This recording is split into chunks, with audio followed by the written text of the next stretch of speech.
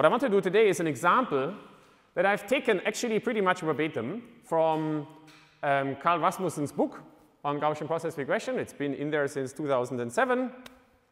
And I've updated it a little bit. I've rewritten the code for myself, and we're going to go through the code slowly. Here's a data set. You already know it. You already knew it before this term started, but you also played with it in the very first week. So here's CO2 levels in the atmosphere over the Mauna Loa volcano on Hawaii, where the NOAA, the National, I think, Office for Air, Atmosphere, something. So the US version of the Deutsche Wetterdienst has been collecting this data since a very long time, actually, but digitally since the late 1950s. So there's a little hut somewhere on this volcano that has been collecting CO2. And this is a curve that all of you have seen because it's in the media a lot. It's kind of a placeholder for what's happening with humanity in our atmosphere. And the natural question when you see a data set like this is, well, what happens on the right? What is our future going to look like? And early on in this term, we gave you this data set because it's very neat and convenient and simple and one-dimensional, but has a reasonable size. You can sort of play with it very quickly without spending too much time on training and waiting for the computation. And we said, come up with some model that predicts what happens next. And I know that that exercise was a little bit open-ended, but the main message that we wanted to get across with this is for you to see that building a model for a curve like this is actually not so straightforward.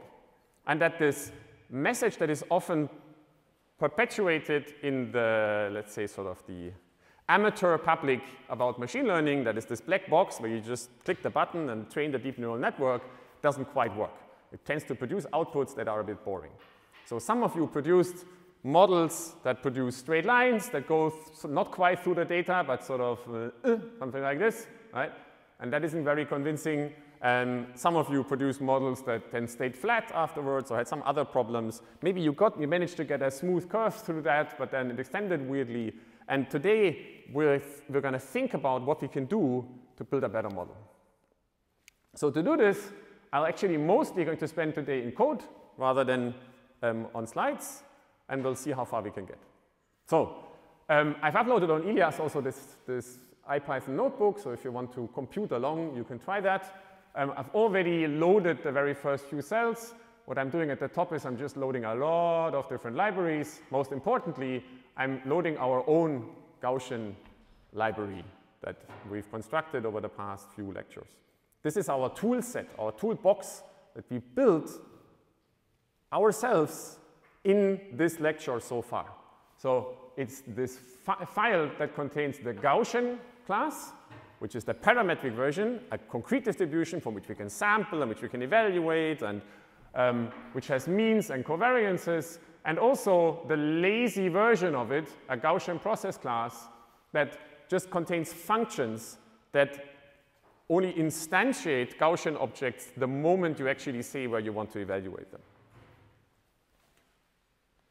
So I have then loaded the data. I've done this before the lecture because I wanted to make sure it works, because it comes directly from the web. There is no file. It contains the very last datum, which is from, I think, last week. And now we can make a plot. So some of you also asked, how do we make these plots? So today, at some point, I want to also spend 5 minutes talking about the plots. But this bit here is not an interesting part of the plot. I'm just going to plot the data. So I'm literally just plotting the data points. And then just make sure that the plot looks nice. So I'm setting all the grids and axes and so on and so on. So we get exactly the plot that you just saw on the slide. And if you, by the way, if you don't know how to make such plots, I hope that at some point, as a side effect of this lecture, you do actually look at this code up there and see what it does and why I set things like this. Because making a good plot is a big part of telling a message. But it's not something that makes for a entertaining lecture, right? If we stand here talk about where I'm going to put the, the minor and major tick marks and so on, that's a bit boring. But I hope that you have a look at some point at how I actually make these plots. So now, what's the very first thing we could try? Like if you sort of put yourself back in your own shoes from I don't know, 6 weeks ago, before getting into statistical machine learning and probabilistic machine learning, what's your sort of knee-jerk first model you would try? And you can deliberately choose a very simple one. That's straight line. Someone is already going right, like this. So we've now learned how to learn straight lines.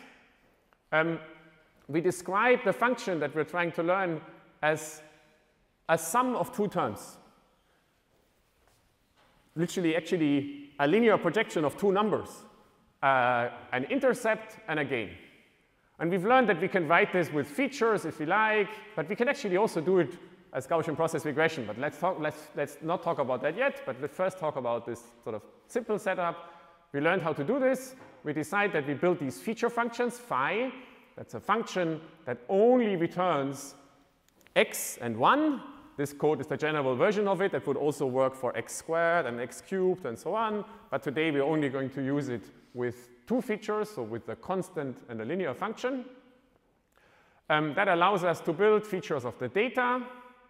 And then we can do, well, Gaussian regression, parametric Gaussian regression, also known as least squares regression, which in our language involves creating a prior for these two numbers, W1 and W0.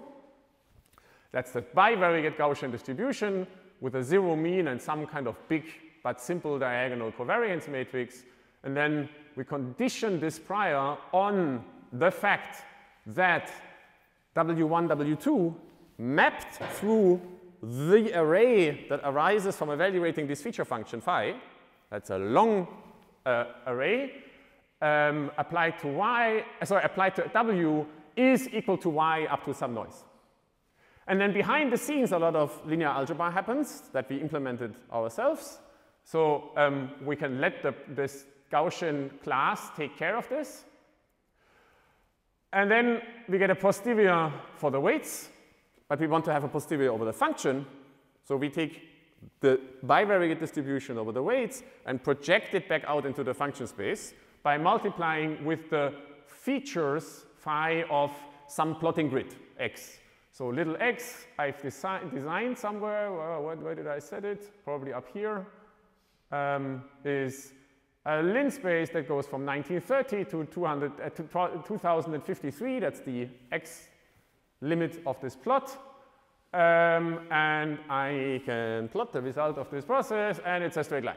So there's your answer to your straight line. It actually has uncertainty, but there's so much data that this thing becomes very, very confident about which straight line this should be. So you don't see the samples anymore. You don't see the uncertainty. OK. And clearly, this is boring, right? But it's something you can do. And at this point, it might be useful to reflect on the fact that much of data analysis actually is like this. There's a lot of fitting linear trends. You've seen lots of social media posts of someone drawing a straight line through a cloud of data and then going, oh, up, right, steep, whatever. And of course, for the CO2 data, this is a bit boring.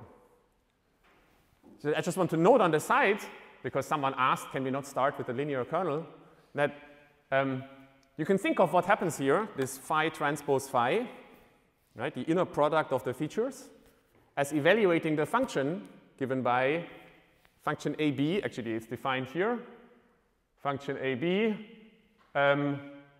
equal to A times B plus 1, because that's what the inner product of a function that returns x and 1 with another function that returns y and 1 just gives, right, with a diagonal covariance in the middle.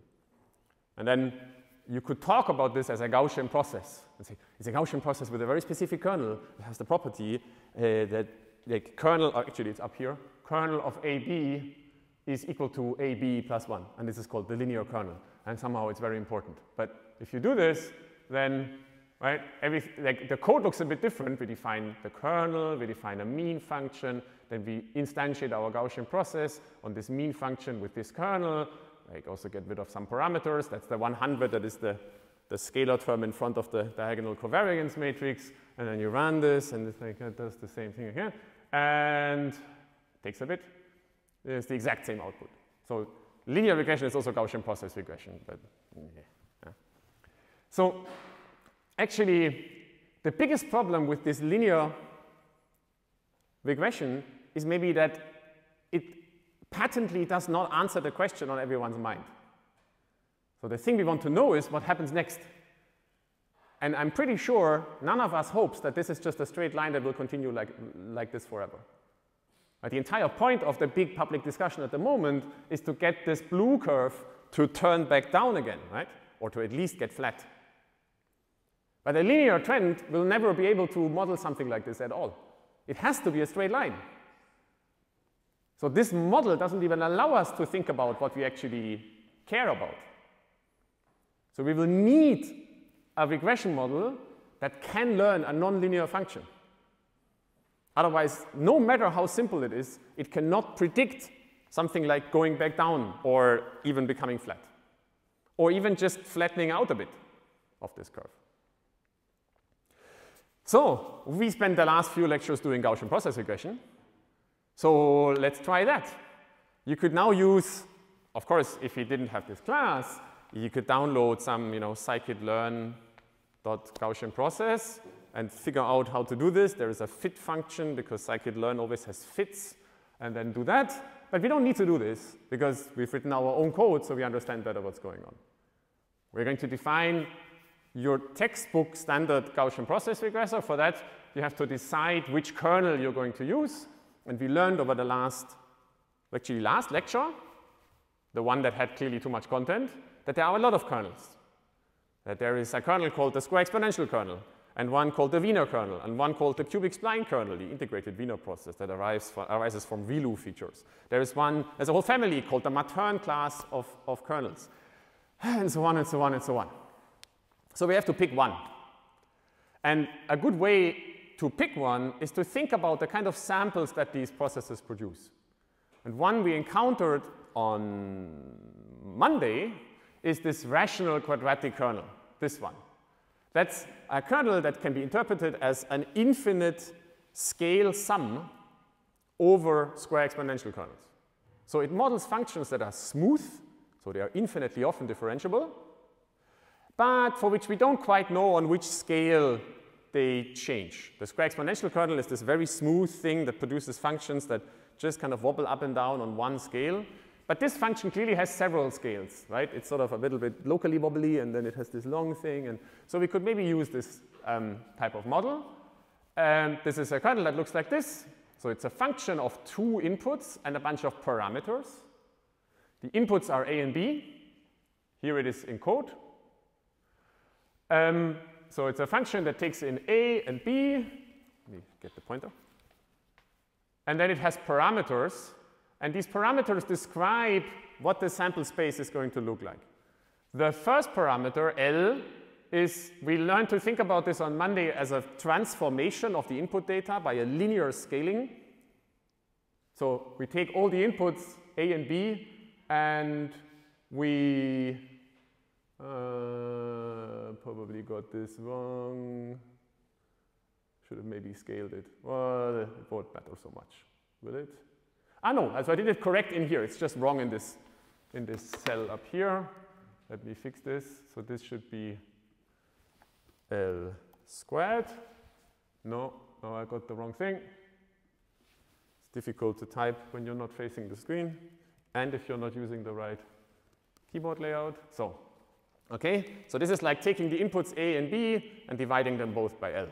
So that tells us on which scale the function is going to change. This is important because this data has units. The inputs are measured in years. So L says on which scale of years do we expect the function to change. And I've said the standard setting should be 1. We're going to maybe think about this in a moment. Alpha is this dimensionless quantity to which power we raise this. This comes from the gamma prior for the scale mixture. If alpha is very small, if it's less than 1 and between 0 and 1, then the function changes on a lot of different length scales. And if alpha goes to infinity, then the function is very smooth and only changes on one length scale. So the standard setting might be 1. And theta is the output scale. This scales the y-axis up and down. And it also has units. The units are plotted on the left of this plot, ppm, parts per million. That's the quantity in which we measure CO2 content in the atmosphere. It's the famous numbers that now in your generation range between 400 something and 400 whatever, and used to be 280 in our, like my grandparents' time. Yes? What time frame? What's the scale? So the scale is, this kernel arises by taking a square exponential kernel, that's a Gaussian function, and then integrating it against a gamma distribution which has a parameter alpha. And that alpha says something about how broad the distribution is. If it's very large, then the distribution is very narrow, and if it's very small, then the distribution is very wide. So that gives us either lots of length scales or just one length scale.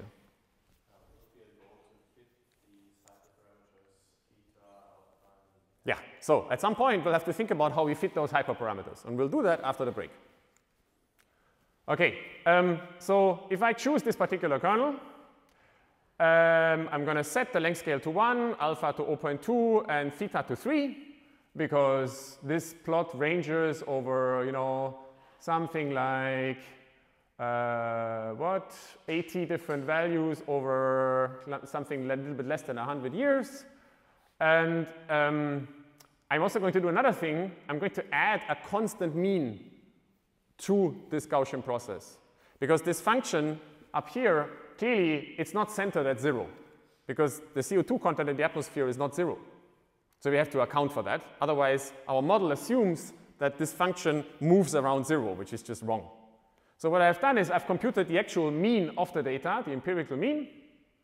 Here it is. And then just said the Gaussian process prior should be the mean of the data. That's another way of centering the data. So in statistical analysis, people often talk about centering the data. I think this is sort of a bit, it's not really the right thing to do, because data has units, and you want the plot to show what the data actually looks like. You don't want to take the data and remove structure by subtracting the mean and scaling by the standard deviation. Instead, you change the model so that it knows that the data has a mean and a variance. So if we do that, then we can do, again, Gaussian process regression. And Gaussian process regression for us is now really just defining the prior and then calling condition on the data, because we've implemented it in code in this library. If you then make this plot, the rest is just plotting, and maybe we have time to talk about the plots at some point, but I don't want to start with that right now. Then, here's the plot. This is what we get. So in the back, in gray, you see the prior with the constant mean. So this is a model that assumes that the function is low. It's what's called stationary, so it returns to its prior mean, and it wobbles up and down on this scale, the output scale that is given by 3 as a standard deviation, so mean plus minus 3, because I've set theta to 3. And it wobbles up and down on the scales that are sort of a year plus or minus a bit. And the posterior then looks like this. So you see that it fits to the data. That's already better than the linear model, because it actually captures the structure of the data locally. But then it extrapolates very badly. And the reason for this is that this stationary kernel assumes that the function on long time scales always returns to the prior mean.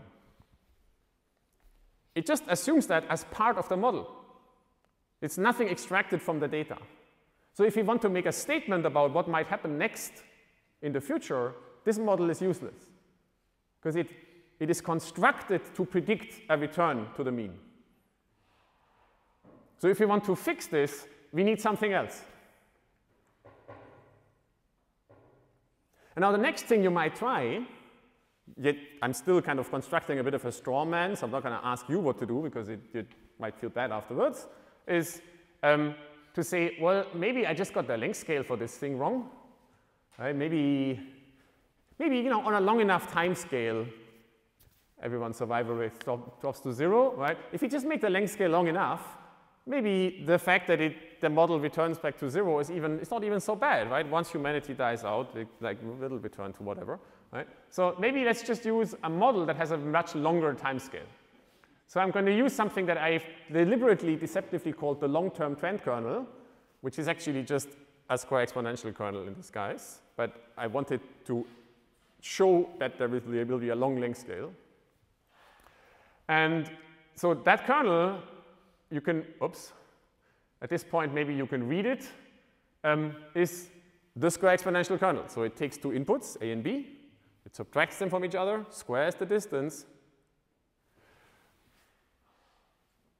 writes a minus in front, divides by 2 times the length scale squared, and puts an exponential in front and scales by the output. By the way, it also eats this last axis. Maybe I should have talked about this a little bit more, because our design assumptions for our code is that input data is always of shape number of data points by number of feature dimensions. So it's always of size n by d, where n is the number of training points or the number of points at which we evaluate, and d is the number of dimensions that the data has. And this data is one-dimensional, so d is 1. But there might be other data that is 2 or 3 or 4 or 5 dimensional, or 28 or 768 dimensional or whatever, and then we want that axis to go. And that also means that we have to always assume that the axes actually are arrays of size n by d. They are never vectors. So that's why we instantiate the data up there actually as axes with the right shape. So I sort of say there has to be one dimension even though they are actually vectors. So where is my long-term trend kernel? Here. So here, the main thing I've done to this Gaussian process prior is that I'm going to claim that it has a very long length scale, 20 years. Well, you could wonder whether 20 is even long enough, but maybe let's start with 20. And I'll set the output scale to something larger, because if you look at this plot, maybe this is a bit too narrow. Right? The prior doesn't actually capture the range of the data. Yes? So this is not a rational quadratic kernel anymore. Right, the kernel up here has this shape. This kernel is different. This kernel is, I'm going to write it down.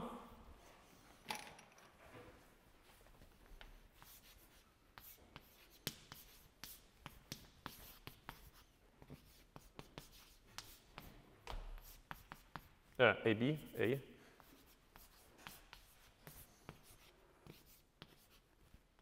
Is this. It has no parameter alpha. It just assumes that there's one length scale. And we've set the output scale to 10 and the length scale to 20. If we do this, we get a model that looks like this. Now the prior is a bit broader. I could actually maybe even make it a bit broader. Right? Maybe we should say 20 so that it actually captures the range of the data properly. We need to wait for a second. Right, so now the standard deviations, the range of the prior captures the range of the data quite well. It's sort of centered on the data. And the scale of this process is 20 years, maybe. Right? So it kind of goes up over, actually, maybe it should be more like 100, something like this. Right? Let's change it to 100. So the length scale should maybe be 100 years. And now the model is going to extrapolate a little bit further to the right. Right? Okay, good. So now you don't really see the uncertainty anymore because I've made the length scale so long. I think that's why I originally had it at 20, so that you can see that it actually is a Gaussian process, not just a red line. So now, at this point, we have a sort of it's a much, much better model than what we started with, right? It's not just a straight line anymore. And now we can start to think about what we actually want to achieve with a regression model, like this Gaussian process or any other regression model. We wanted to capture what we know about the data. What you probably currently are doing in your head is you're looking at this and going, oh, but hang on, there's lots of things wrong with this. So first of all, okay, maybe you can criticize a little bit. That's a good job for you. What's wrong with this model?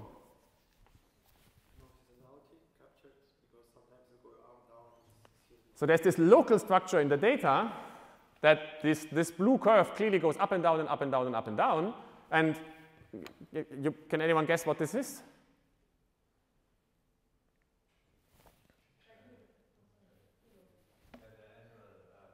Yeah, it's an annual cycle. It's the seasons coming up and down. And actually, I mean, this is sort of it's obviously the answer, right? But it's not actually an answer. So it just says, well, there's a yearly cycle. But why is there actually a yearly cycle in CO2? I'll be honest, I actually don't know either. We should ask an atmospheric scientist. I'm guessing it's something to do with some global, weather patterns. Right? You could now wonder, is it because the northern, so Mauna Loa is actually quite close to the equator, but north of the equator. Is it maybe because humanity produces more CO2 in the winter or something like this? Nah, I'm not sure. Is it because like big global clouds of CO2 mix over the Pacific and they kind of move up and down over the years? Actually, I don't know, right? But it's clearly an annual cycle. So this is something that our model doesn't capture. This periodicity is not captured. Is it the Gulf Stream? Okay, so maybe we have an expert in the room. What else? What else is wrong with this model?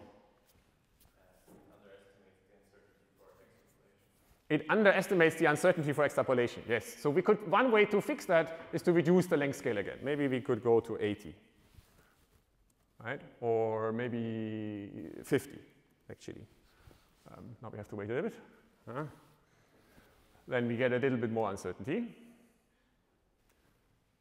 Any other complaints about this model? So when you say it underestimates the uncertainty for extrapolation, what do you actually mean?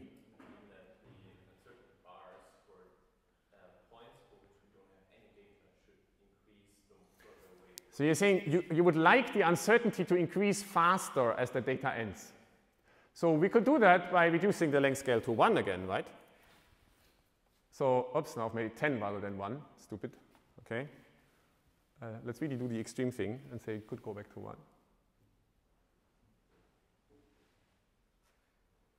1. Right? So now we're very uncertain, right? So there's something more subtle going on.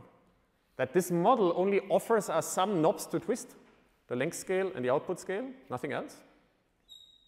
And those two knobs, they affect several aspects of the model. They affect how quickly the uncertainty grows, but they also affect how quickly the model returns back to 0. And we don't really want those two things so strongly mixed. And why? Well, because there's something about the data that we know that isn't yet reflected in the model. Because we know a lot about this data. It's very close to us, right? We live in this air pocket together. We kind of we know the dynamics of human behavior. We sort of think there's probably something going to happen over the next 30 odd years or so that might have an effect. We think it's hopefully going to flatten out, maybe come back down. We haven't even looked at the past here. Right? We also kind of know where this came from, probably. It should probably be quite straight down here. So we want our model to reflect this. And what that means is we need a good prior. Right? What we're just discussing here, this problem, is that we don't have yet a good prior, and that to make this model work, we need to design a good one. And whether you call this prior or a regularizer doesn't matter. Right? Whether you have a Bayesian perspective on it or a frequentist one, you need to include this knowledge about the problem in the model. And no amount of statistical trickery is going to fix this problem. We will need to put this in ourselves. So one way to get towards such a prior is to look at this data, and maybe we can actually repeat this observation that we just made, that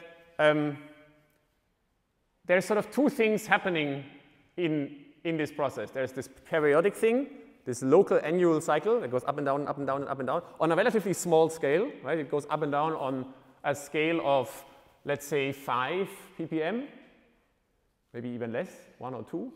And then there's this global trend of a rise that goes up.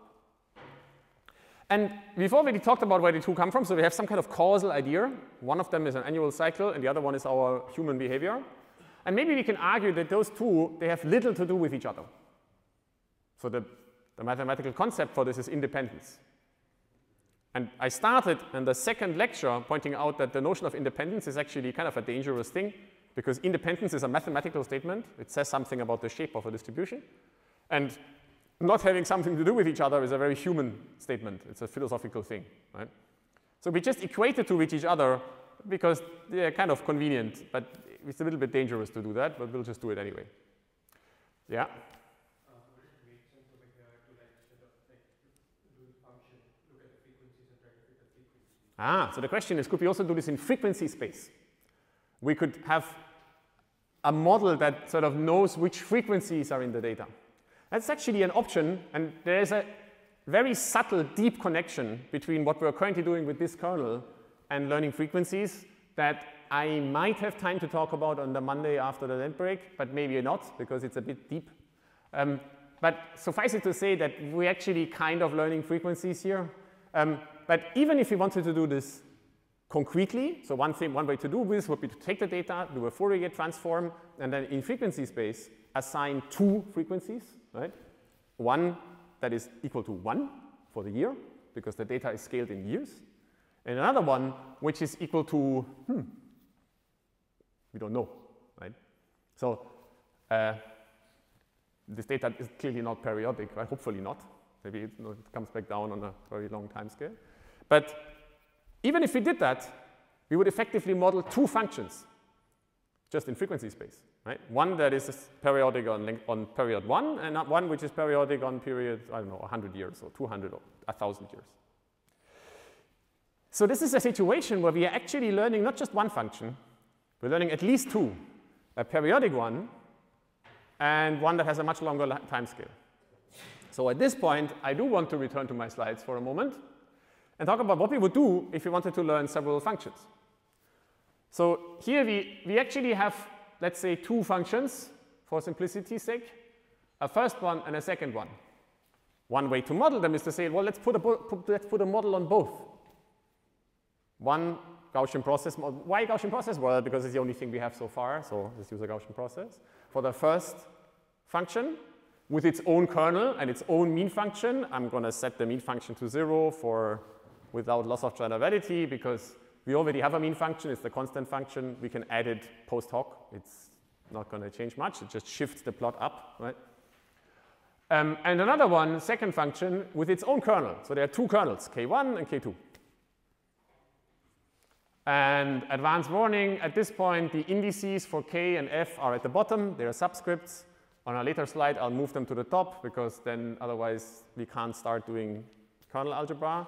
But here I'm just using this very simple picture, so it's fine if they're at the bottom.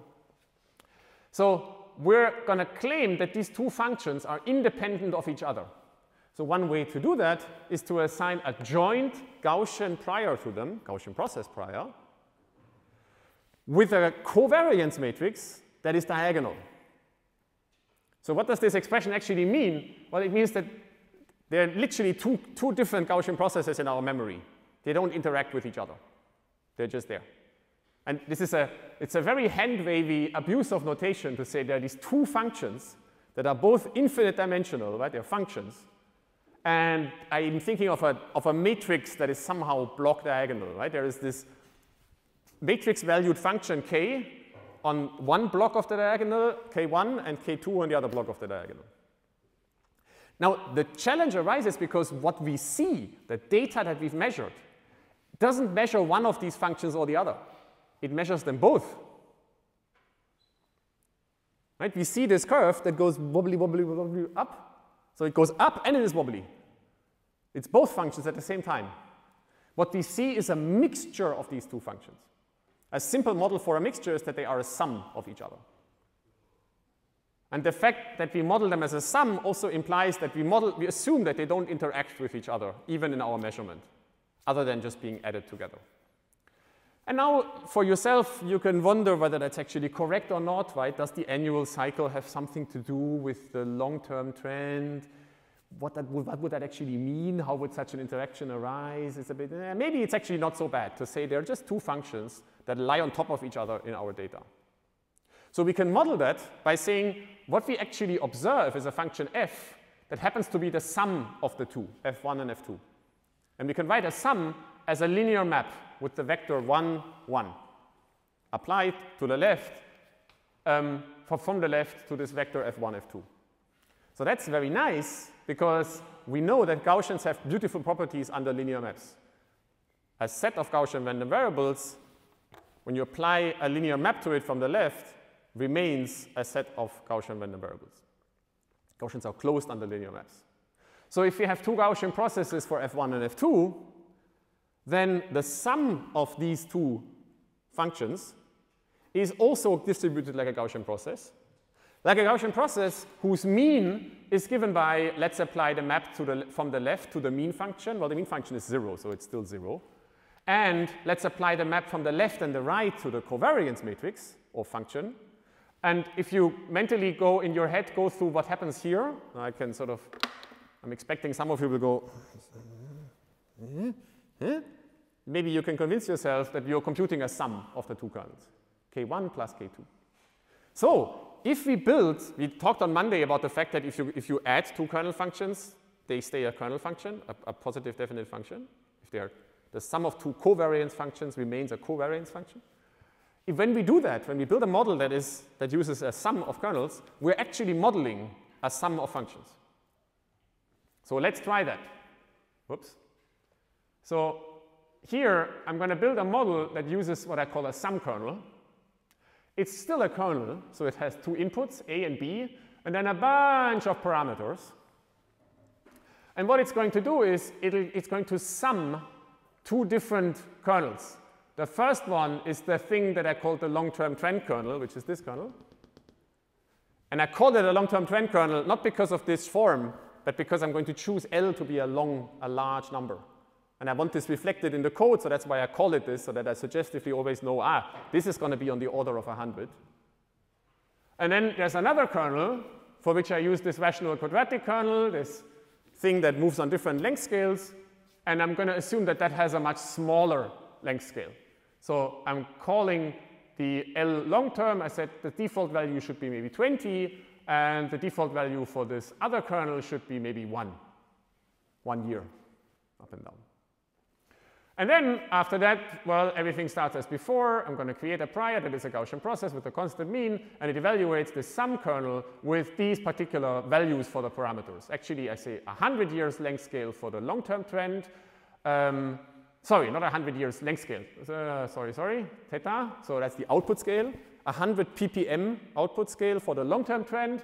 5 ppm output scale for the local up and down. And 50 years long-term trend, 1 year short-term trend, 0.2 alpha for saying lots and lots of mixed length scales in there. Then we condition on the data. Here, the posterior is we condition on the data, and then we make a plot. So I have a plotting function for the data, and then I plot the kernel, the GP. So now this looks like this. We have in blue the data. You can barely see it. In the background, our prior. The prior now produces functions that, yeah, maybe they look a little bit better, like the data, not quite, but they get a bit closer. They move, by closer, I mean there's clearly two levels of dynamic happening. There's a local wobbling and a long-term up and down. And this produces this prediction, which now maybe addresses your problem, right? Now we have quick uncertainty right after the data ends, because the local short-term trend enters. But this uncertainty that is being added on this scale only happens on the scale of 5, plus minus 5 ppm. And then after that, we get a growth of uncertainty from the long-term trend that gets added. What you also see is that the posterior mean still becomes a sort of a very smooth line. It's not straight, it's a nonlinear function, but it doesn't actually capture this periodic nature. So what you would like this thing to do is to ideally capture this periodic behavior. We know that the annual cycle is not going to vanish next year. Right? The Earth will keep rotating around the sun no matter what we do. So the model should reflect that ideally. Maybe it's not our first concern, because, I don't know, if you're talking to politicians or your colleagues, the fact that your model doesn't get this little wobbling thing is maybe not the first thing they worry about. It's also because as a society, we sort of by the media, we've learned to live with models to look like this. And it's like, oh, whatever, it doesn't get that. But still, it would be nice if we could get it in. So let's do that before the break, because it actually turns out that there are kernels that can capture periodic functions. And this is the sort of thing where I could spend a long time talking about how to construct these, but I'm not going to, because it's something that someone just has to tell you that there's a kernel that can do periodic functions, and then you just know, and the next time you need to do it, you just look up the slides for this course again. So here's the construction. It comes from a text by my beloved David Mackay, which he wrote a long time ago when the machine learning community was still only getting to grips with what Gaussian processes even are. And he had this nice construction where he basically said what we can do is we can sort of embed the circle in the Euclidean plane by a variable transform. So on Monday I said one thing you can do to kernels is you can transform the inputs, and then they still stay a kernel if you apply the input transform to both inputs. So the input transform that he proposes is, if you have x, if you have an input x, like our time, then you could construct a two-dimensional object called sine of x and cosine of x. And then both of these are clearly periodic functions. So let's call that new variable u of x. And then when we apply a kernel to this that has a form of something a minus b squared, so like a sum, over the output axis, like this kernel here, which in the multivariate version, if these have i's, then this is like a sum over these, right? That's what our sum over x's minus 1 does. Then we're effectively constructing the sum of the square distances in this input space. And if you take cosines and sines and square them, their distances, then you're effectively measuring a distance on a circle. And you can use these trigonometric properties. So there's this equation that you've learned in high school. Well, you didn't learn it, you found it in your formula collection, that says the cosine of a minus the cosine of b squared plus the sine of a minus the sine of b squared happens to be equal to 4 times the sine squared of a minus b over 2. So that just happens to be the case. So if we implement this in our square exponential kernel, then we are effectively modeling a function that is confined to the circle. So as x moves forwards, this function just keeps, or this u of x just keeps going around in circles. And so things that are close to each other on the circle, in particular also close by several rotations, have to have the same function value. So if we implement this kernel, here it is. So it's a kernel of 2 inputs. We have called them x and y. And they still have parameters. And it's equal to output scale times exponential of minus 2 times sine of something squared. The something is the sum over x minus y. That's the bit in here. Divided by 2. Actually, why might that be? Not in here. Let's think about this for the moment. What I've changed here is that I would like this oscillating behavior, of course, to have a particular period. So in general, data doesn't have period 1. If I would have just put a minus b over 2 in the sine, then the period would be 2 pi, right? Every 2 pi radians we go through the circle. But I would like them to have period, whatever, period. So I'm actually giving this thing a name. And so I take the data and I scale by period over 2 pi. So I multiply by 2 pi over period. And that means the 2 in the 1/2 vanishes, and there is a pi in front, and we divide by the length of the period. Now in our data, the period is actually 1, but in general, you can set it to something else. And now there is a minor complication. If we would do this, then we would get functions that look like this. So they are perfectly periodic. They're not sine functions, they're just perfectly periodic. There's 3 of them plotted here. Actually, in our data, who knows whether the annual cycle is exactly periodic every year? The shape of the annual cycle might change. The period doesn't change, it's always 1 year. But what it looks like per year might go up and down. So to address that, I actually take this kernel and then I multiply it with this kernel. Because I said on Monday that the product of 2 kernels is also a kernel. And products are a little bit like OR functions.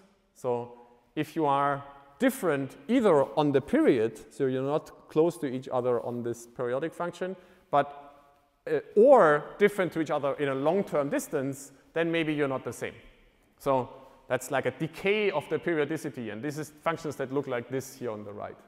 So they are locally periodic, so from here to here, this function goes down, up, down, up, down, up, down, up. But over a long time, if you look over here, it actually looks different from each other. Just to be able to model that this might not always be the same. Okay, and that's what I wanted to do so far, because we now we have actually, yeah, so we could just run this finally, and then we can do a break.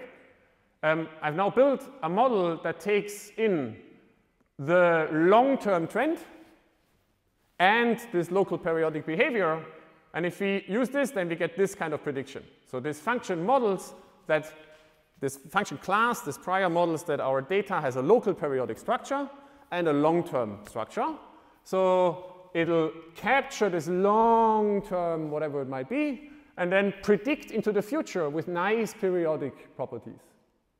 It's still not a really good model, so we're going to change this after the break. But at least now, maybe you can appreciate that we've constructed something that actually captures a lot of the qualitative nature of our data much better than your VLU feed-forward neural network might have. Last question. Two questions. One is that why did you take a product and not like a sum, like last time? And the second question is, in the first one and the previous one, since we had like again two models, one was like at the lower scale, which is doing this, and one was at the larger scale, why did the VLU go very fast like the data? So the first question is, why did we take a product here of two kernels and not a sum? So this is actually a sum of one kernel and then the product of two other kernels. So the product and the sum have different logical interpretations. A sum means, in the covariance function, means that the covariance between two function values is high if either one of the terms is large. So this is good for sums of functions that we model. And a product means the covariance between two function values is high if both of the kernels are large. And we use this to model the fact that the periodicity decays over time. You couldn't do this with a sum, and you can think for yourself in the break what it would mean to be have a periodic function plus some other thing. And the other question was, why did we not have this periodic extrapolation in the previous case? Because the kernel could not capture the fact that the function is periodic. It just measures distance on this x scale, and it just says if you go away in x scale, then the function values become different. And so it can't do something like, oh, but 3 periods away, I sort of have to have the same function value again because the function is periodic. But this one does because it measures distance in periods rather than in x space. It's a transformation of the inputs. So let's take a quick break. I'll leave this picture up, and we continue at 15:15 at 9:15. At this point, we now have this model that looks like this. So we've managed to capture a long-term trend and a periodicity. And then actually someone came up over the break and asked exactly the pertinent question, which is, does this mean I can combine pretty much any sum and product of kernels to build into the model what I know about the data? Exactly, that's what we're doing. So if you stare at this model, you might convince yourself that this is still not really exactly right, and we need to change it a little bit further. So I'm going to offer one answer, which actually happens to be the one from the textbook. But of course, you have this notebook yourself. So if you think that the model I'm going to use will include or not include some things that you don't agree with, you're free to choose them, to change them yourself and do your own analysis. So what we're going to do is we're going to make this model a little bit more powerful, a little bit more expressive by including a few more things. So what you now do is, as a good scientist, you sort of take a step back and you look at the data again, which you can barely see here below in blue, and you say, okay, what's actually happening in this data? So there is this periodic trend. Clearly, there's an up and down every year. Absolutely there. But also maybe not so important. Then there is a very long-term trend that has something to do with industrialization and humanity pushing CO2 into the atmosphere. But there's probably more happening. There's probably also something that maybe has something to do with, like, you know, the local vagaries of human existence, you know, like pandemics and wars and global crises going through that might make minor dents that don't really have a long-term effect, but they still come through. Then there is also things that have nothing to do with humans. There might be climate oscillations on the planet that aren't even affected by us. Maybe there are solar cycles that are somewhere in there on something like a length scale of 11 years or so. Various other stuff. And then, of course, there's also the very short-term things. There's measurement errors on this volcano. There's local weather in Hawaii, whatever, that has nothing to do with what we care about, the global effects. So we should capture all of these, and they all contribute. So we build a model that looks like this. So I'm going to use a long-term trend for the long-term change and behavior of the CO2 atmospheric content, a periodic kernel for the local periodic annual cycle. And here I'm using this product between a periodic, purely periodic kernel and a decay rate over time, because I'm assuming that this periodic behavior actually isn't perfect over thousands of years. It kind of has its own local variations. And then there's a midterm trend, which might capture something like, you know, global economic cycles or solar cycles or things like this. For this, I'm going to use a rational quadratic kernel again, because why not? Actually, right? It just says there are different length scales in the data that all happen around a length scale of roughly a few years, but maybe plus minus a bit. And then there is noise, which something you might call noise. So the word noise just means the stuff I don't want to model. Right? It's a typical kind of thought in like scientific modeling. Noise doesn't necessarily mean it's measurement noise. It's just the things that really don't matter for our analysis. So for that, I'm going to assume that we will use, first of all, again, a square exponential kernel. So this one, but with a very short length scale. For that, I'm probably going to set the length scale to, I don't know, 0.1 years, just up and down tiny monthly things. And then even a totally independent noise. So this final term here is just this like equals kernel. So it's just 1 if the inputs are identical and 0 otherwise. And this is literally a diagonal matrix, right? It's just plus sigma times 1. So independent noise on each measurement.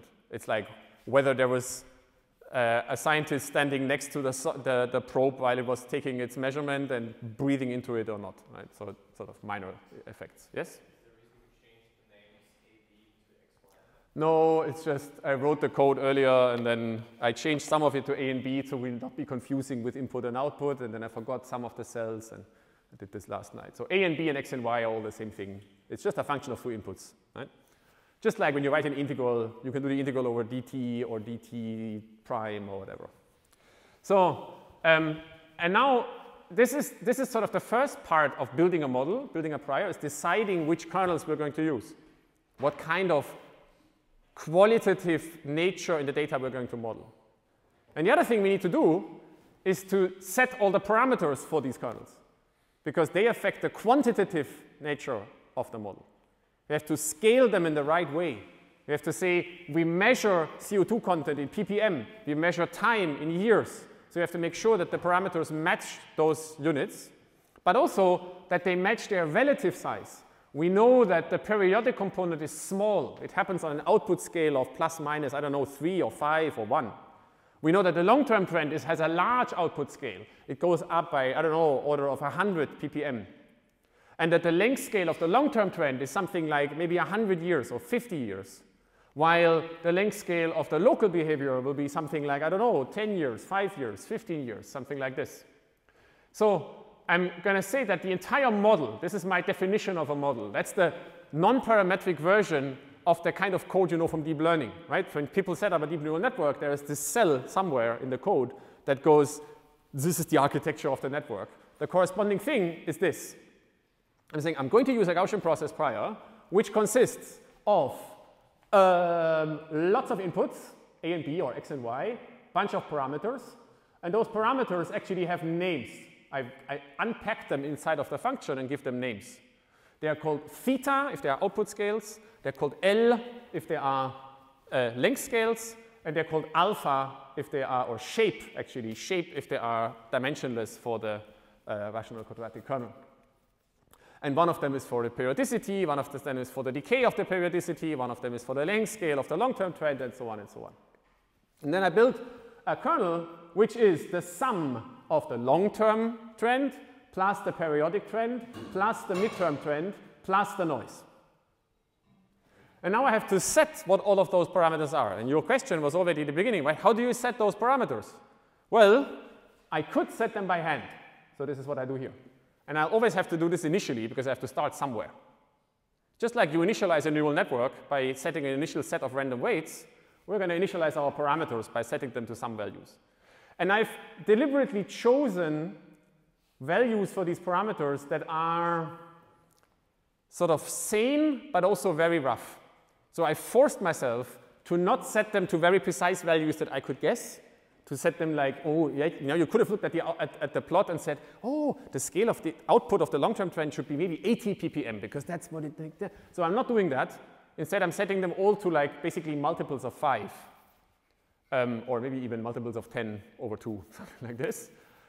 So the output scale of the long-term trend will be 100 ppm, the long-term length scale 100 years, the output scale of the periodic component 5 ppm, that decays over 50 years. The periodic length scale is 1. That's the one thing we're not going to fix, because not going to change, because we know that it's true, right? It's just years. And so on and so on and so on. So I've deliberately kept them as rough as this, because then it doesn't look like I fiddled with the numbers, basically. And now I just make an array out of them. I define the Gaussian process prior as before, now with this kernel, condition on the data, and make a plot. So now we can run this, and it makes this prediction, which we could just take at face value if we really wanted to. So I think this actually looks pretty decent. It's not bad. It's probably better than any of the stuff that you submitted in your first exercise sheet, right? It has the periodicity. It becomes uncertain over time. It also becomes uncertain on a scale that looks reasonably realistic. It's kind of, this actually might happen in the future. Maybe it's not quite uncertain enough. I'm not sure. It also extrapolates well on the left. It goes through all the data, so it doesn't have to interpolate between the data. It just actually nicely goes through them. But of course, it's not perfect. So one way to check whether it's perfect or not, a simple sort of tool, like a debugging tool for such models, that you can only do if you use a probabilistic model, is to draw functions from the prior without conditioning on the data, and just plot them in your plot along with the real data, and see if you can make them out. So I do this here. I'm just going to draw 5 sample functions from the prior, not from the posterior. They're not conditioned on the data. And alongside, I'm going to plot the data. And now we can just look at them. And now the question to you is, can you make out the data? If you can, you can not. And if you can't, you can shake your head. Yeah. So some of you can make it out. You can still make them out, right? For those who can't, they're here, right? And a nice thing about this is you can look at these samples and say, what's wrong actually with my model? What do I need to change to make them look a little bit more like the data? And you could, now one way to do this would be you visually looking at the data, going, maybe the output scale is a little bit too small, maybe the length scale of the long-term trend is a bit too long, yeah. Okay, so that's the pedestrian thing. And you can do it for data like this. Of course, you couldn't do this if this were a vision model, where the input data is 768 dimensional or 50,000 dimensional, or if it's text, if it's a language model, you couldn't possibly look at outputs from the model because they would be very difficult to interpret. Yeah. Yes. So can we automate this process? Can we automate what we would do visually? And you can, and it's called machine learning, and we're going to do it now. The But I still wanted to show you this plot to get this across, because what we're now going to do is literally an automation of exactly this process that you are doing in your head. You would look at this and say, the samples don't quite look like the data. What is the best change I could do to the parameters to make them look more like the data? And let's see if we can formalize this. So this is called, in classic Bayesian machine learning, this is called hierarchical learning, or marginal learning, or optimization of hyperparameters. So there used to be this big, or actually maybe there still is in Bayesian circles, this sort of big distinction between different types of numbers in your model. There is something called data. Data are the bits that you observe. So they go in Bayes' theorem on the top, in a likelihood on the left. And then there are what you might call variables. Variables are the things that we care about. So our variable is the function f. Then there are parameters, which are things you sort of have to set. For us, the parameters might be the kernels. We've decided to use particular kernels. And we're not going to be uncertain about the fact whether we use this kernel or that one. We just set them. And then there are things that you might call hyperparameters, which are the things that go into the parameters to make them work. And this distinction is clearly, it's a little bit hand-wavy and constructive, and it's not very clear. Sometimes there's a bit of confusion between them. But they show up in different places. So the variables are the things that are on the left-hand side of the prior. This is the bit you are uncertain about, and about which you do inference to construct the posterior. The parameters, or the hyperparameters, are the things that go on the right-hand side in the posterior, but not on the left-hand side in the likelihood. It's the stuff that you just have to set. So how would we tune these parameters? Well, how do you learn anything? Data? No, the answer is always Bayes' theorem. Inference is always Bayes' theorem. If you don't know what to do, there's a quantity you don't know, well, Bayes' theorem. That can always be your knee-jerk reaction, even in the exam. Right? If I don't know what to do, probably Bayes' theorem. So what does Bayes' theorem actually do? It computes the posterior, which is given by the prior times the likelihood divided by the evidence. The evidence is stupid because it's just a constant. So we get, actually, if you stare at this expression here down here for a bit, you notice that this here, this evidence, this is actually a likelihood itself, but not for the uncertain variables that we'd like to infer, but for the parameters. It's the marginal likelihood for the parameters which defines a probability distribution over the data when you integrate out the variables. So what we could do is we could now continue to do Bayesian inference by multiplying a prior for the parameters with this thing, this evidence, which is the marginal probability for the data given just the parameters, not the variables, and then do Bayesian inference again. So we divide by some other kind of evidence term. And that's what we would like to do, and that's what we're going to try to do. The only problem is that, in general, this will create a much more computationally complicated problem. Because remember, we've constructed our Gaussian process prior very laboriously to be computationally efficient, to have all this linear algebra that helps us to be able to do all of this. And when we introduce parameters like this is not necessarily going to work. So what does this actually look like for Gaussians? So here's a slide with lots of complicated math again. Here we have our model. For us, the variables, the unknown thing is f, the function, and the parameters are, well, maybe the parameters are the mean function and the kernel, and the hyperparameters are the parameters that go into the mean function and the kernel. So they are the length scale, the output scale, the period, and so on.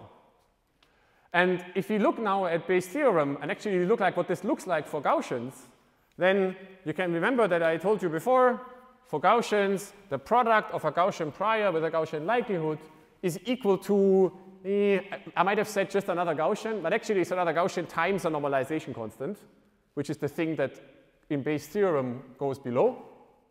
So this is our evidence. This is this probability distribution over the unknown thing. the weights or the function. And this normalization constant is actually the evidence. We've sort of forgot about it so far, but it's actually computed in our code. It's in the Gaussian-based class. Sometimes also called predictive distribution for the data. And under the prior. And it actually has the form that it's a probability distribution. It looks like a Gaussian probability for the data evaluated at the prior mean projected through the observation operator and the prior covariance for the weights projected through the observation operator plus the noise. It's what you would predict the data to be under the prior. It's what the samples would look like that I showed you on this plot just now. So if we think about this distribution, then it measures how probable the data are under the model. How much do the data look like samples from the model? That's what we're trying to compute here. And what we would like to do is Bayesian inference with a prior for theta, and then this thing as the likelihood. Now, unfortunately, our parameters theta, they enter this likelihood in a very nonlinear fashion.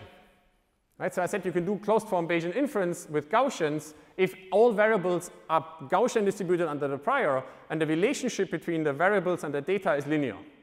We could put a Gaussian prior on theta, of course, but this is not a Gaussian likelihood in theta. It's a Gaussian likelihood in the weights, but not in theta. So remember where theta actually enters for us, right? It enters in this model. So it is this stuff that goes into these kernels in a very, very complicated way. It's deep inside of the model, literally deep. Because what we're doing here is effectively a variant of deep learning. But you don't need to think about it. Actually, it is kind of. So in a deep neural network, you're learning the weights of the layers, right, these numbers, and these lower layers. So the output layer, if this link function here is linear, so if the loss is quadratic, I've mentioned this before, I'm going to mention it again in later lectures. This is the thing that we can learn in closed form with linear algebra, but the stuff below will generally be of a, like, enter the loss in a nonlinear way, or it enters our evidence in a nonlinear way. And so optimizing it will take a little bit of time, or it'll take a little bit of computation, a little bit of effort to get the computation right. So should I? Well, actually, what we're doing now is we're not modeling the function in this parametric way. We don't have individual weights. Instead, we have a kernel that just says there's a function, and then there are some parameters going in. But other than that, it's pretty much the same thing. So what we can do is not full Bayesian inference. But what we can do is we can find the mode of the posterior. Just like in exponential families, we said if we don't know what to do anymore, we'll just find the mode of the posterior. And then maybe we could even do a Laplace approximation, a second order derivative, but we're not going to do that yet today.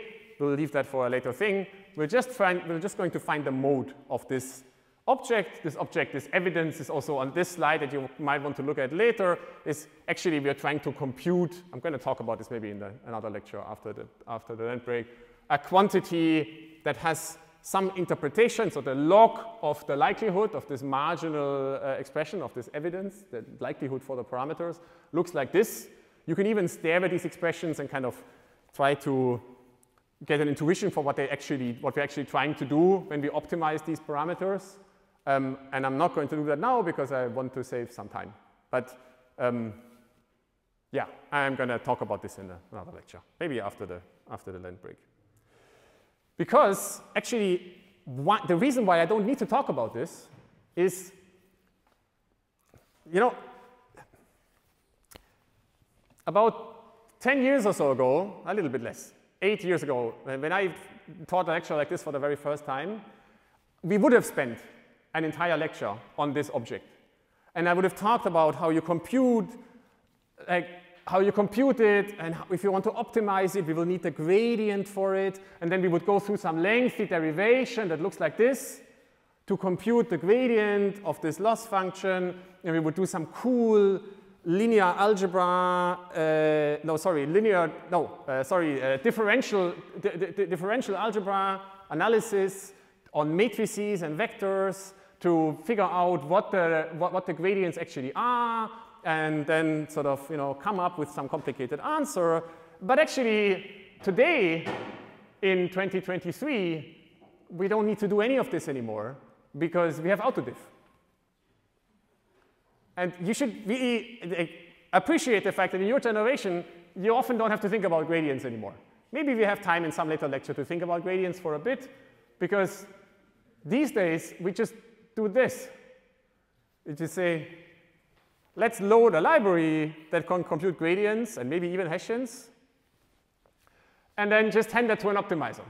So what I'm doing is I'm defining a loss function called the negative log evidence. Actually, I should have called it negative log evidence. Why negative? Well, because I'm going to hand it to an optimizer, and optimizers minimize things by definition. And I want it maximized, so I put a minus in front. And I'm just computing the log probability for the data under the prior. And that's a one-line thing. It just says, take the parameters, build a Gaussian process from it, and then evaluate the negative log probability for the data under this prior. Period. And then I say, Jax, help me out, compute the gradient, please. And it does. And I never think about all these slides with the complicated math anymore. I used to, but I don't do anymore. And then I say, OK, let's start with some initial guesses that I've defined above. And then let's call a nice optimizer from SciPy called conjugate gradients. You could also call BFGS. If you really want, you can call gradient descent, but that would be not so nice because you would have to babysit it a lot. So I'm just going to call conjugate gradient. And the only thing I now have to do is just wait.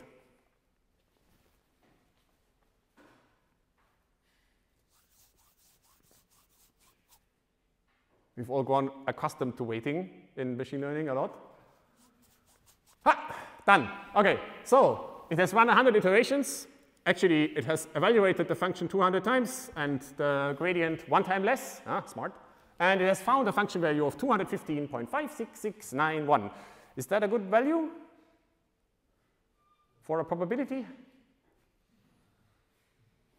We don't know, because it's a logarithm of a likelihood, and likelihoods are not normalized in the parameter space. So this is a probability for the data. Is a probability of 215 in the log space, actually minus 215 in the log space, a good probability? We don't know, because there might be other models that are better. And maybe there's another model that has 209. Maybe there's one that has 150. I don't know, but I've just optimized it. This is the problem with maximum likelihood that I'm trying to get to. Right? You don't really know whether the value is particularly useful or not. But it's an optimum. Actually, it's not an optimum. The optimizer hasn't converged yet. It says, warning, maximum number of iterations has been exceeded. But I didn't want to wait any longer. So you can run this code at home on your machine for like 300 iterations. It might find something better. Actually, what you should probably do is you should initialize it with a few more other values and see if you can find some other local minima. Because this is something like, 10-dimensional problem, and it's not a particularly easy function to optimize, so it might just find different values. So what I've done here is I've written a little piece of Python string wrangling to make list all the outputs. So here is what we initialize the parameters with. Those are the ones that I put in. This is what the optimizer found. And by the way, the period is not being optimized. I've set it by hand, hard to 1.0. And these are some other values that Carl Rasmussen actually quotes in his book that he found with the same method pretty much. Of course, he used data from 13 years ago, in 2007, or 16 years ago, but humanity hasn't really progressed much in these 16 years, unfortunately. You can use those exact numbers yourself in the model as well, if you like, and you'll find that you'll get a plot that is actually quite similar to the one we are using. I'm also inviting you to play around with these numbers or with the model and try out lots of other things. You might get slightly different predictions. Yes?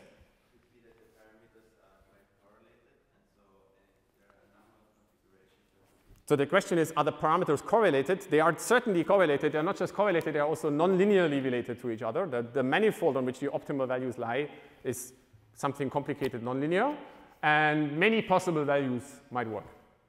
And you could spend a lot more time trying to get better parameter choices, or several different ones. You could find many of them and try to sample somehow from this distribution. You could try and build a Laplace approximation. If we had only a bit more time, we could try all of this, but you want to see a plot, right?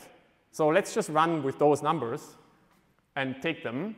And by the way, just in your head, notice the connection to a lot of other machine learning as well. We've now decided to just run this thing once. We ran it until the time ran out, sort of, a few seconds, because you all want to go somewhere else. And now we're just going to look at the output. And it's a bit unsatisfying, but that's just what it is. So this is, actually, let's look at this first. This is the prediction.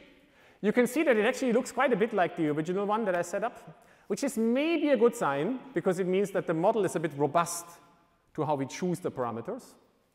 And here are some samples from the prior. Actually, the data is in there as well. Can you find the data? Maybe by now you know what the data looks like, but maybe you can convince yourself that these are pretty decent samples. Like if I wouldn't have shown you the data before, just like pick this out of a hat at first in the morning and said, can you find which data is real, which one is simulated? Not sure. Okay, so this is our prediction. And now we have 10 minutes left, maybe less than 10. Let's see if we can do one final cool thing. So this is our prediction now for the future of humanity, and actually it's past. And I hope you agree with me that this is from a modeling perspective, not in terms of the outlook for us and our climate, but from a modeling perspective, this is a pretty decent model. It does something quite interesting. In your head, you could go, is this actually what climate scientists do? And I'll leave you to think about it as you go to your next lecture, because of course the answer is to some degree yes, to some degree no. So I'm not claiming that this is the only way to make a prediction for the climate. Absolutely not, for sure not. And the IPCC report is way more complicated. Maybe one thing just to point out is there are no dependent variables in here. There's no other axes for x, right? So you could, of course, try to use in this model something else, some other covariates that you have measured. Maybe you know something about how much of the electricity is produced with renewables. Maybe you go to the World Bank and download some data about global economic output, about GDP, and see whether it has something to do with this. Maybe you take the total number of people on the planet and try to relate it to that. Whatever your political agenda is and whatever thing you want to push on Twitter, you can add dimensions here and use them for your argument. Right? Maybe we'll do that as an exercise after the Lent break. The other thing you might want to do is to say, okay, so we started out with this observation that our data actually shows several different functions combined together. There's this periodic trend, there's the local trend, there's a long-term trend, and there's noise. And they're all in there now, and our model predicts them all together. That's kind of nice, it makes a nice plot, but it might be useful to think about what actually the individual components are. Can we reason about those as well? And thankfully, that's something we can actually do in closed form, and it's called source separation. So I just have one slide on that, which is meant to just show you a bit of math, and then I'll show you the output. So I showed you a while ago this nasty slide with Gaussian algebra where this stupid big equation showed up. And then I keep waving my hand at it and saying, this is the most general thing you could possibly do. And then you never really look at it properly because I just say it's the most general thing, whatever. But what this actually says is, if you have Gaussian random variables that are distributed according to some joint distribution, and then you observe data that is related to these latent quantities in a linear fashion through Gaussian noise, then not only is the posterior over x a Gaussian, but also the posterior over any affine projection of x is also a Gaussian. So if you put a big B and a little c in there as well, you can still do Gaussian inference. And I mean, it makes the expression more complicated, but it's still just linear algebra. So we started before the break with this multi-output setting, where we said, actually, there are several different functions, f1 and f2 and maybe others. And now in our model, there are like at least 5, right? Long-term trend, periodic, midterm trend, noise, small different types of noise, and so on. And what we see is a big vector 1 applied to all of them. And that's our data. And now what we'd like to know afterwards is actually the individual terms. We can get those terms out again by applying this operator called the unit matrix, which takes the one-dimensional observation and projects it back out into a multi-dimensional output. And then we can look at the individual rows of this and get a prediction. If you apply this to our actual Gaussian process model, you can maybe convince yourself, just by looking at this equation up there, that this means we have to compute, if we, for example, want to predict just the first function, a Gaussian process posterior over the first function, which has posterior mean and covariance functions that look like this. And then if you stare at them for a while, you might realize that this bit here is the bit that we use in our inference anyway. It's the covariance over the data under the model, inverse from the left onto the data. But then we're taking another kind of kernel to the left, which is like this B operator, the projection out into another space.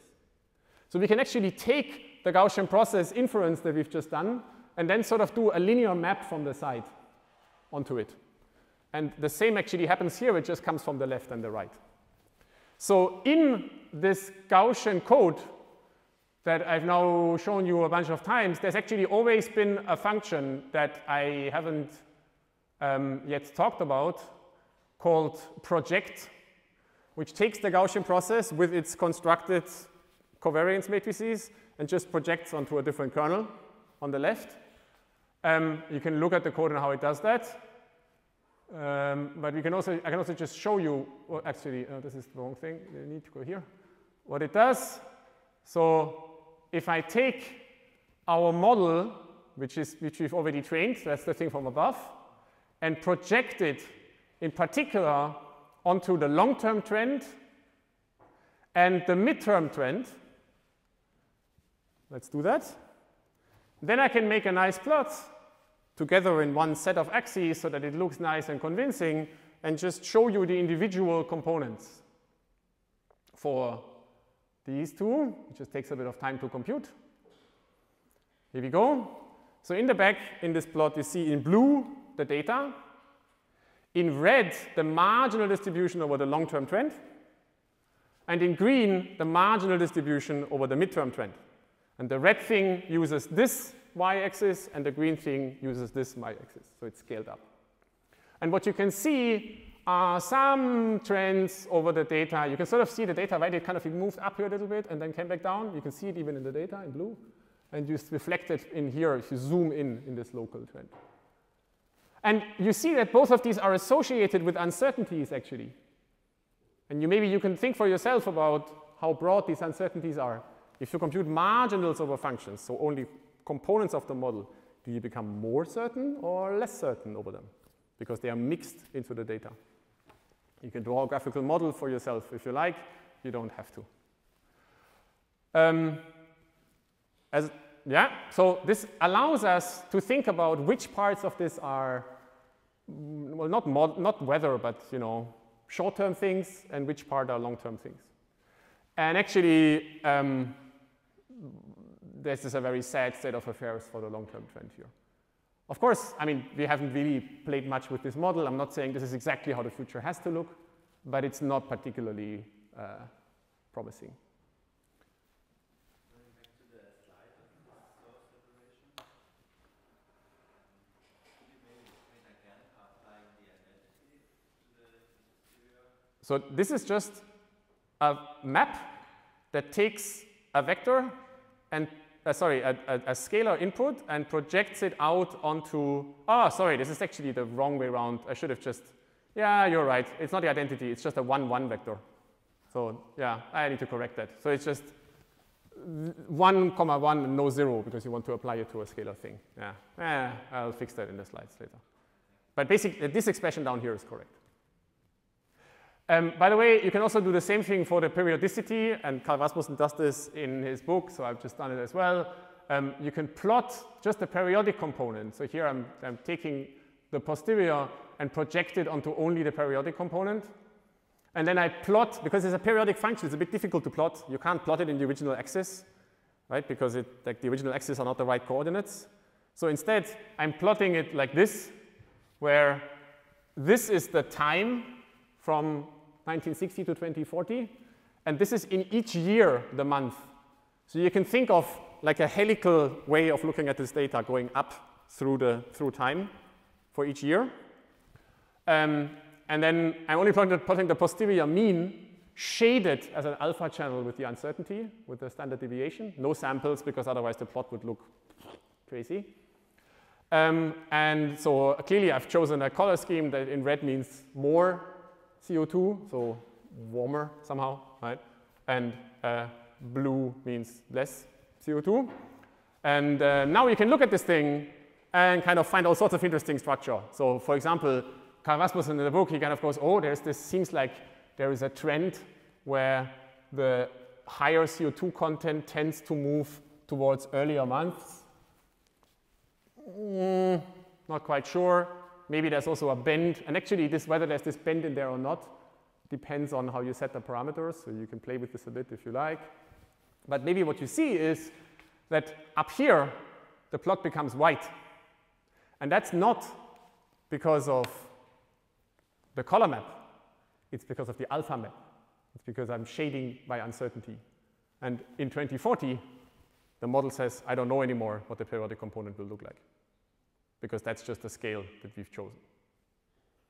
So at this point, I will leave you with a final slide and also let you soon go into the vacation from Saturday onwards. Today, we did a concrete example of Gaussian process regression. We will do more of these examples in later lectures, not the very next one. What we saw is that you cannot just apply any textbook model to any data. You can never do that, no matter whether it's Bayesian or frequentist or whatever. But every time you just use a deep neural network without structure, that's effectively what you're doing.